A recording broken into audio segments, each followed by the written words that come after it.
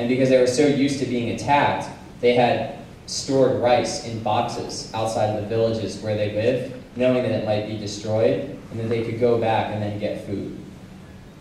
So they basically drew straws, and Saw and his friend were elected to go back and get the box of food that they had left in their last village so that they wouldn't starve. And so he went with his friend, and they're walking along a path with machetes because it's dense jungle, and they're down the path, and it's a little well-trodden, but they have to cut their way. And he said that the last thing that he remembers was he made a step, and then he just heard a click, and then his leg was blown off from about the knee down because the Burmese military knew that there were people hiding back there, and they planted landmines along that path, knowing that they would maybe go back for food. And this kid at the time was 16. So his friend put him on his back with half of his leg shorn off, ran back to where their whole village was staying. They cut down bamboo, they tied bamboo leaves around his stump, and then for 23 days, him and his village of about 100 people walked to the Thai-Burma border. And during that time, they had to cross Burmese military lines 3 times. And he had to cup his sister's hands while they walk across. Because if they hear a squeal, they'll shoot everyone. And when you're surrounded by 4,000 people where that's happened to, and then you come back, whenever I come back to the United States, you feel very grateful. And you also feel very obliged to do something about it. Because I asked him, I was like, if you could have anything, what would you want? And he said, I would want another sock because my stomach gets really sweaty and I can't practice learning English because I can't concentrate enough because my leg hurts.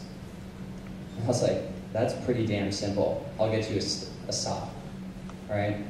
And then I started looking at what's happening. I was like, I wanted to stop this.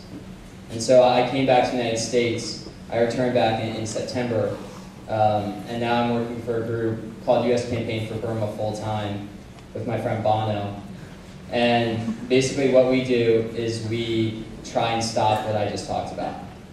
So we lobby the U.S. government, we lobby the UN, we get celebrities like Bono on board, and we get the American people on board to use all the international pressure and all the international tools that we can use to make sure that the Burmese regime is gone and that the attacks stop and that democracy comes to Burma. So that's what I'm doing now. In the group I work with, one of the main things we do is all that aid that I showed you that goes in there. So when we went into that refugee camp of 4,000 people, none of them have any access to healthcare. And so we brought in polio shots for all of those kids. And one thing that my group has done is lobbied the US government to provide millions of dollars so that can happen. And the other thing we do is make sure that the Burmese regime, the US government is pressuring them as much as possible and getting all of our international allies to put pressure on them. And then the other thing we're doing is talking about it. Because if you don't know what's happening, nothing's going to change. So a few years ago, the fact that this has been going on for 15 years, most people in the world don't know about it. And most people still don't know about it.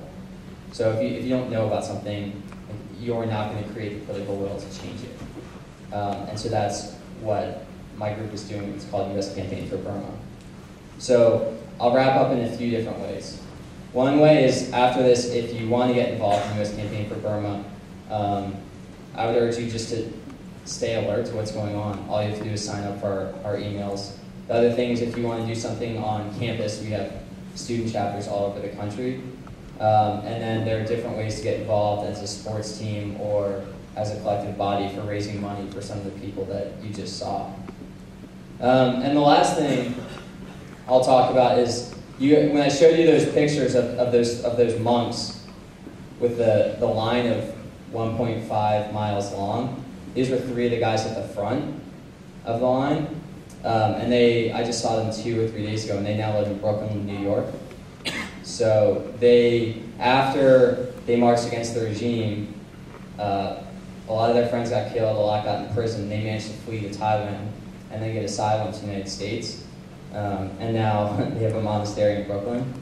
And this guy is 29, Uaga, and this guy's name is Ugasita, and he's like the only monk I know that could play middle linebacker. But it was pretty cool because there's a movie that came out called Burma Vice. Has anyone here seen it? Or heard of it? Anyway, it got nominated for an Academy Award, and it's basically about the monks and the Saffron Revolution and then protesting. And these are some of the three main guys in it, and they're like a few years older than me. And whenever I think that what I'm doing is cool, or if I ever want to be humbled, I just hang out with them. Because here's a guy who's like 29, who's shouting at thousands of soldiers lined up in a row with a bullhorn, chanting about democracy and peace and freedom. And one of the coolest things I get to do with my job now is like go hang out with them in Brooklyn. Like, that wouldn't happen if I wasn't doing something where I was in a position to help people like that. And so one of the coolest things that's happened that, I mean, Tom's talked about briefly, is like when you start switching like how you think about what's going on in the world and the actions that you take, like doors open up in very strange ways. So like this door to this Brooklyn monastery opened up, and now I get to go hang out with three of my heroes like every time I come to New York. So if you are doing something, whether it's as small as like signing up for an email or raising money for a school, like, or getting the crew team to do something in your local community, like you'll be amazed how you'll grow from the experience in a way that you might not think you would. So I would just plant that seed, and then I can open it up for questions now. But thank you guys for, I know you have a long day, so thanks for paying attention.